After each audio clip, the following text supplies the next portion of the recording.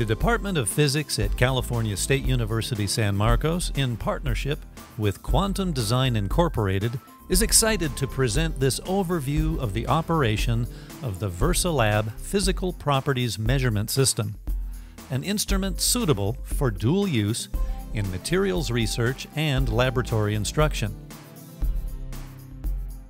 The VersaLab is an automated magnetic field and temperature platform for measurements, providing fields up to 3 Tesla and temperature control down to 50 Kelvin. This is all done in a small and portable package that requires only a standard single-phase 200-volt power outlet and a supply of industrial-grade helium gas. The VersaLab can be configured for several different measurements, including electronic transport, thermal transport, heat capacity, and magnetometry. The sample holder is a gold-plated copper puck with sample mounting on top and connectors at the bottom. Notice the notch, which will be used later to key insertion of the puck into the instrument. The measurement puck has 12 contacts which can be used for measuring electrical resistance or current voltage characteristics of samples. Samples must be electrically isolated from the puck while still having good thermal contact. Connect the wires onto the puck terminals via solder, silver paint, pressed indium, or similar technique. Let's take a look inside the VersaLab cryostat and examine the sample chamber more closely. Before loading the sample puck, the chamber should be brought to room temperature and vented, allowing the vacuum flange to be removed. The puck is loaded into the VersaLab sample chamber via an insertion tool. Simply place the puck face up into the tool, flip down the top catch, and check to see that the puck is snugly secured.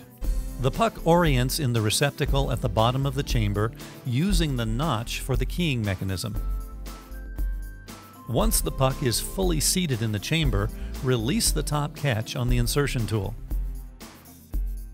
The vacuum flange and radiation baffle set are then replaced so that the chamber may be purged with helium gas. Let's return to the inside of the VersaLab cryostat to better understand how it works. The user experiment space is a sealed 25 mm diameter chamber, shown here at room temperature. Heat exchange in the sample chamber is controlled via supply of industrial-grade helium gas regulated to 1 psi. The VersaLab is powered by a small 0.1 watt 2-stage Gifford-McMahon cryocooler. A 3 Tesla niobium titanium superconducting magnet is enabled through linking to the 4 Kelvin second stage of the cryocooler. Samples are cooled down to 50 Kelvin using the thermal switch which closes and links the sample chamber to the 40 Kelvin first stage of the cryocooler.